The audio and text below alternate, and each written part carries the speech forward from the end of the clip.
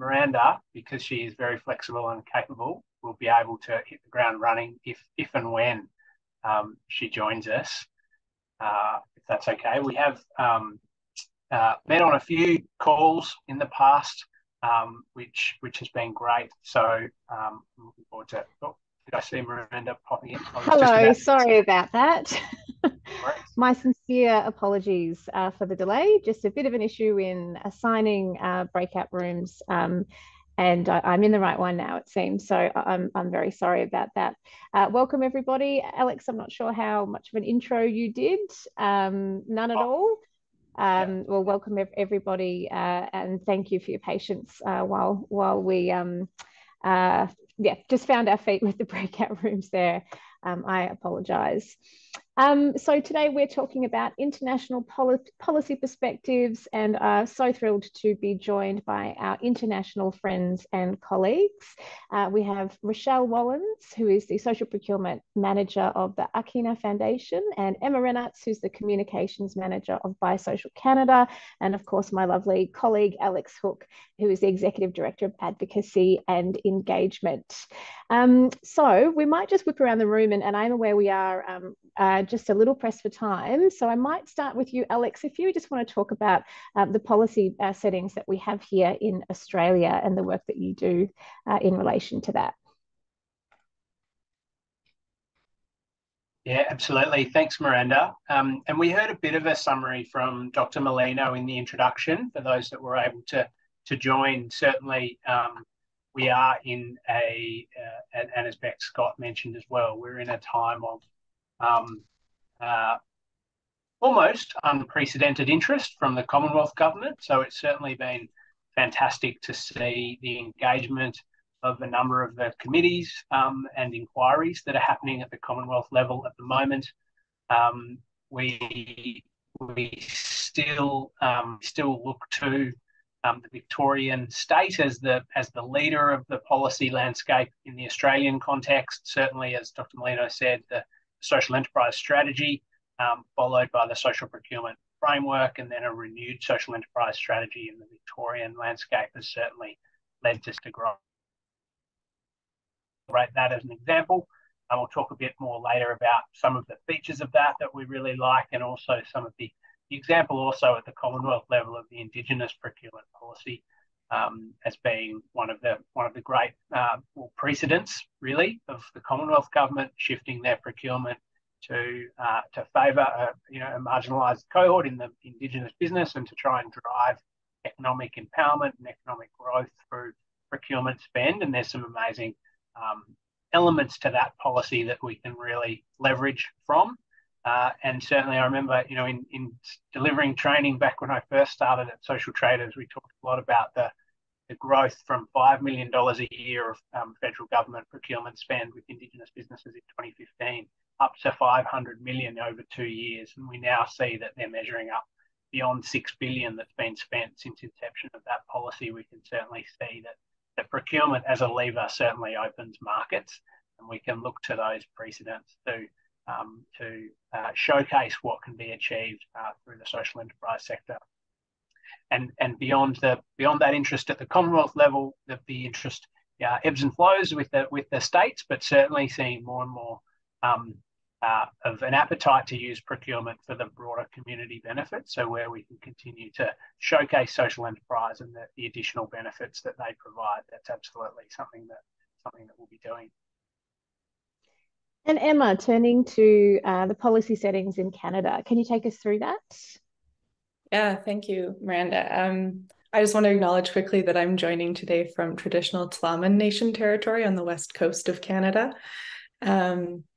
And joining from Social Canada, which is a national social enterprise working on social procurement and social enterprise advocacy, education, and consulting, for those who aren't aware of what we do over here. In Canada, what we see at the federal level is there's been a federal social procurement policy since 2001. And that policy was only able to come into effect after the Treasury Board, which holds the purse strings in the federal government, made a directive allowing for best value in procurement rather than just lowest cost. And both of those pieces came about after a decade or more of multi-sector engagement and advocacy calling for this change in government.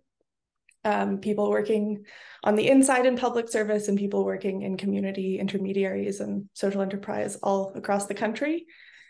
They've also announced a 5% target for federal procurement from Indigenous businesses, which is really exciting to see. In Canada as well, we also see a lot happening in large and small municipalities across the country, which has been a really powerful place for change and impact in the country. In British Columbia, which is the province I live in, there's a local government-led initiative of over 37 rural and remote governments who are all taking on social procurement, sharing best practices, training for a reduced fee to make it more accessible in those communities. And then we also see a lot of major municipalities practicing some form of social procurement: Toronto, Vancouver, Calgary. And they're also implementing community benefit agreements in major construction and infrastructure projects, which is pretty exciting to see those outcomes.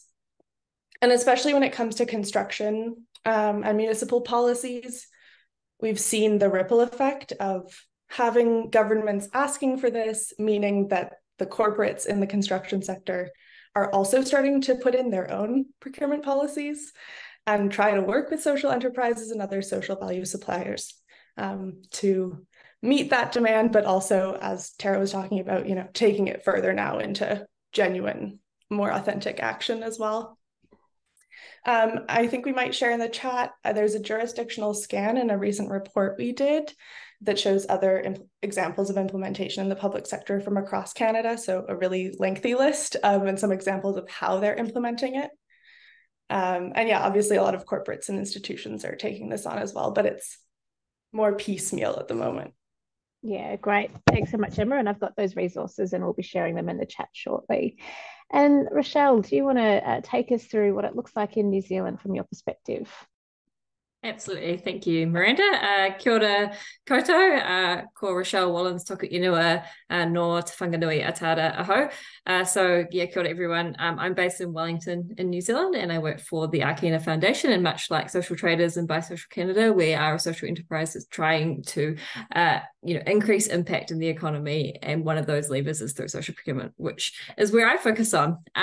And to take us through what this looks like in New Zealand, I'm always heartened to hear that this is happening in so many parts of the world, and New Zealand is also part of that. So in 2018, New Zealand introduced what they call the Broader Outcomes Policy, and that sits within the government rules of sourcing. This is quite a big change.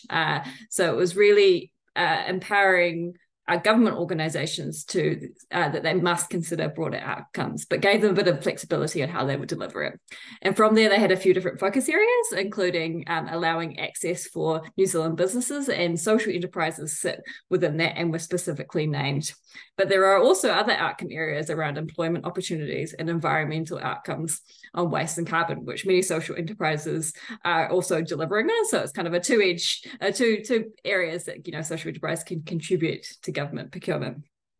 Also, like Canada and Australia, we've seen a big shift in Indigenous procurement. And so in 2020, New Zealand introduced what they call the Progressive Procurement Target and Policy.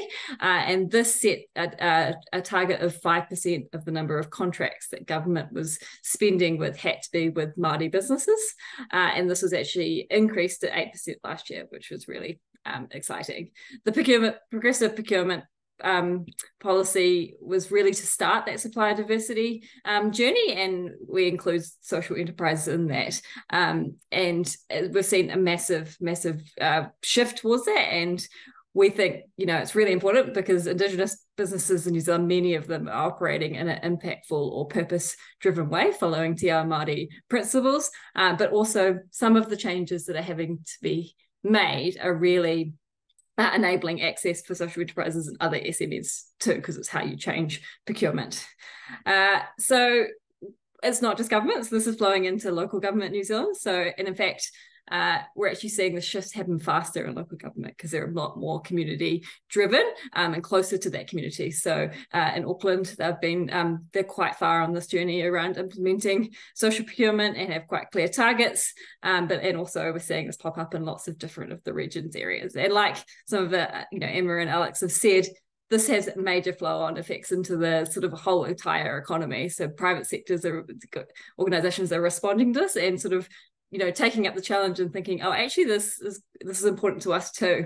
And so how can we change our policies internally to make this happen? Awesome. Thanks, Rochelle. And my next question is going to be a bit of a two-parter, and we might stick with you, Rochelle. What's been sort of keys to success in policy that you see, and where do you think there's room for improvement? Yeah, great question. I think the key to success is really having really clear goals about what you're trying to achieve and really specific areas, and also having sort of quite clear targets on what's kind of setting that momentum to go forward. There isn't targets for social enterprises in New Zealand, and I think that's sort of holding it back. So I really do believe that we need to make sure we're pushing for that. We're also seeing that, this policy actually needs to be put into practice. And so we actually need to see more of the action side of it, less of the talking. And to drive that, we kind of really believe that we need clear measurement and reporting requirements for both, direct engagements with small to medium businesses, social enterprises, but also indirect spends. So what are those big tier one suppliers doing, and what's, to contribute to their social license to operate or to be partnered with government, really. And really the other thing we're kind of seeing is we need to make sure our policies focus on relational procurement and that sort of commercial management side of it. A lot of it's like there's a big talk in the RFPs and the tender documents about what we're going to do, but is it actually happening? And we're not quite seeing that kind of flow through into the data yet. And this is where we think social enterprises can really shine, because we know they're the gold standard how to do this, but we just need to make sure this is right-sized and not just moving the reporting into these organisations. Absolutely. And Emma, your reflections on that question, what's been successful about the policy in your jurisdiction or the jurisdictions that you're aware of, and where is there room for improvement? Yeah, I mean, I think a lot of what Rochelle said is relevant in the Canadian context as well. Definitely linking strategy to policy is important for long-term success. When people pull from their existing strategic goals or objectives, that tends to create the most buy-in within the organization. You see more of that culture change go across successfully. You're using language that's already shared, and then making sure that your metrics and your tactics are tied to those goals. You move in that order, starting from the goal down instead of working backwards. In terms of improvements, definitely measurement and reporting are the things that we are trying to push the most moving forward. We want to see more people saying publicly what they've done with their policies, how much they're spending and with whom.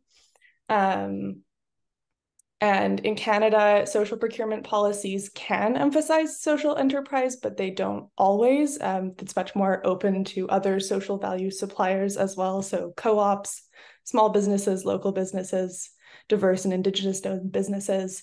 And we really want to see social enterprises still have a spot in those policies, still be mentioned in those policies, even if there isn't a local social enterprise in that organizational community, that they're creating the market demand and showing that there is support for social enterprises, something that we'd really like to see continue moving forward.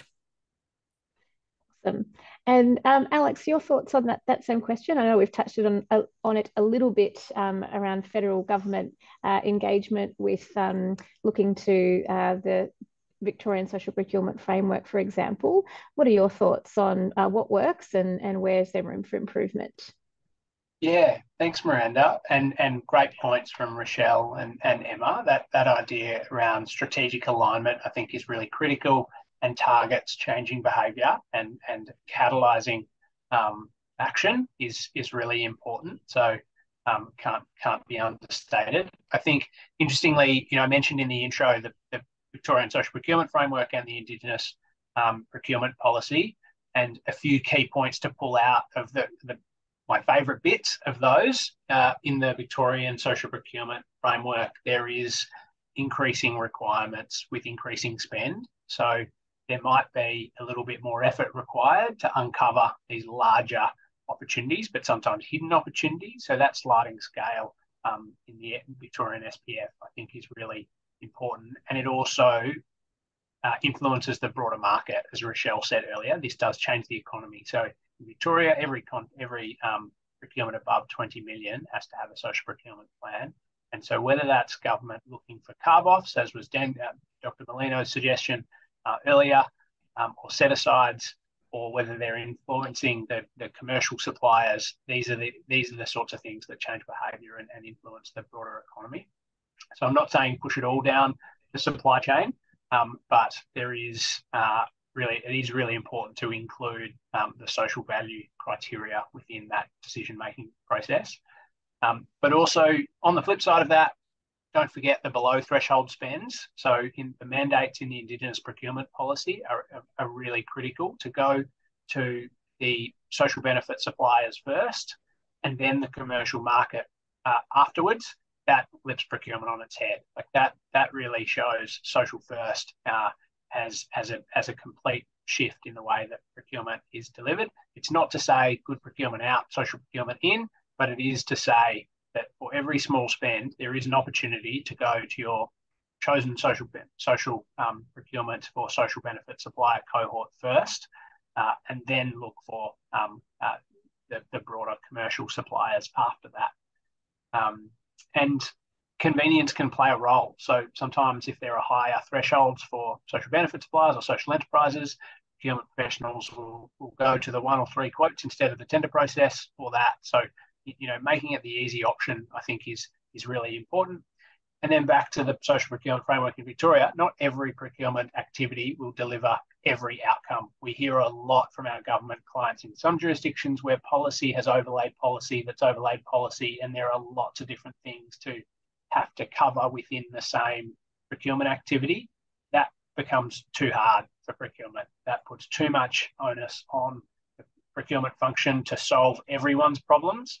In the framework approach, to decide which social benefit you're going to focus on based on supplier market capability or location or impact area, that provides discretion to the procurement professional to go to market in the most appropriate way for the largest potential social impact. So that would be something that we would recommend as well in terms of, and this can be applied to government policy, but also equally organisational policy. Aligning it to your strategy, setting targets, understanding that not every procurement will solve every problem, increasing effort as spend increases, but not forgetting those smaller, often business changing. I was going to say life changing, but business changing first opportunities for social enterprises is really critical too. Awesome. Thanks, Alex. I do want to leave time for questions, so I'm just going to ask a quick one of the panel as well. Maybe starting with you, Emma. What's future directions for social procurement policy in Canada? What do you sort of see as being next on the horizon? I think for policy, obviously we want to see more policies, and we want to see more of that policy to action movement, taking it seriously, implementing it. My cat's making an appearance.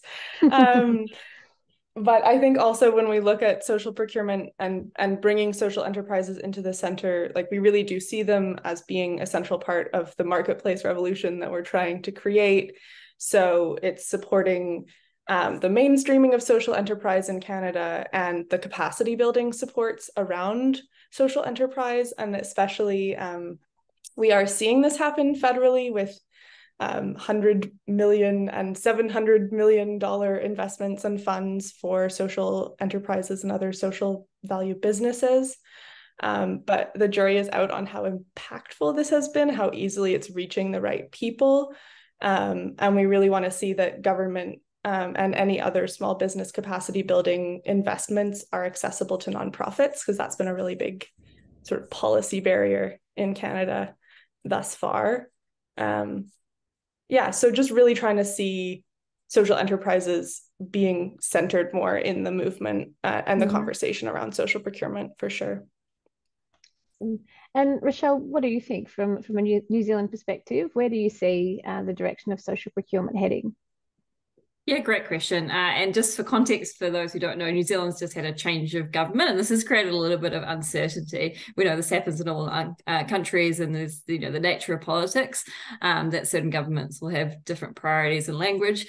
But really, most governments see the value of social enterprise and social procurement. It's just how we talk about it. And I think the shift is going to be onto genuine outcomes, and this is where social enterprises, we know are strong in the wider context, not just government. You've got more and more talk about ESG. You've got some of those ethical procurement aspects around modern slavery and scope 3. And we really want to see the opportunity for social enterprises to be at the forefront of it, and the leaders to kind of show everyone else how this can be done, and the value of working in this purpose-driven way. Yeah, awesome. Alex, any quick predictions from you before we open the floor to questions?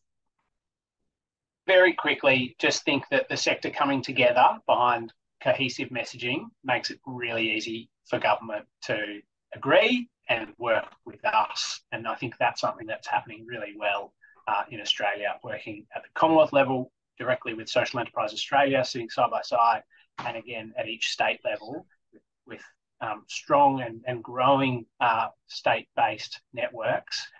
Being the leaders of advocacy and bringing the sector around a shared message, that is really critical. Great. So we've got a few minutes for questions. Alice, did you want to take yourself off mute and ask the one you popped in the chat, and other people can feel free to add in their contributions just over the next couple of minutes? Hi, thank you. So I work for SEFA, Social Enterprise Finance Australia. We work with a lot of early stage social enterprises and social enterprises that are looking to grow. And we know that government procurement is one opportunity for them. But I was wondering if the panel had any insights on, for organizations that haven't done this before, how should they get started? Who wants to take that? Might be a bit of a first in, just given the time. Emma, any thoughts from you?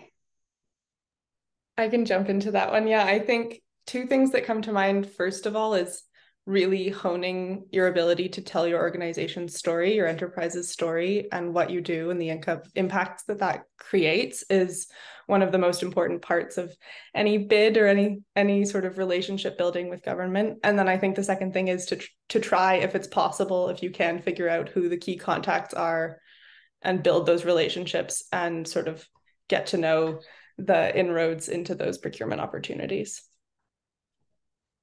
Michelle, what are your thoughts on that one? I was just going to add, I completely agree about telling your organizational story. It doesn't have to be complicated, but does need to make it clear how you're different from other businesses. The other thing is leaning into certification. So I've been a procurement person working for a government department. They want reassurance that organizations are purpose-driven. And so organizations like Social Traders and Ākina and by Social Canada and Canada are kind of helping you in that respect and making it easier for the procurement people. And also many of those organizations can also support you through how you might engage with those government procurement tenders, because we know they're not easy, and we are trying to advocate for people to do that better and differently. But yeah, completely understand that that's a challenge.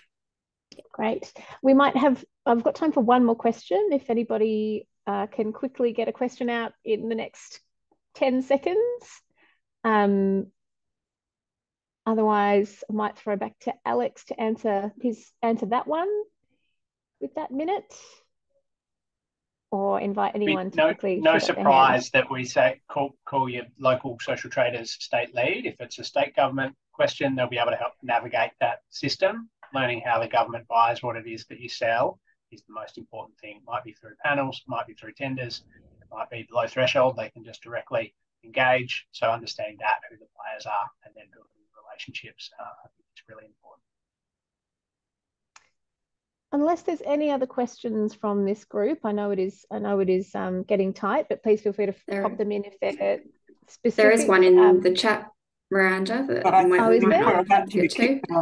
Yeah. Yeah, so we might, I can't see it, I'm sorry, but we can direct that to the panel later, but I guess just we've about 30 seconds left before we all get pulled out. Closing thoughts from our panelists, who I really want to thank for being here. Emma, any last words? I think I've said a lot of it, but yeah, I just really affirming. Maybe the last thing I'll say is that social procurement we really see isn't the outcome, it's the tool to help achieve these social value outcomes we are trying to create. So really support the policy and also want to see where it's taking us. Yeah, awesome. Rochelle? Yeah, completely reiterate that.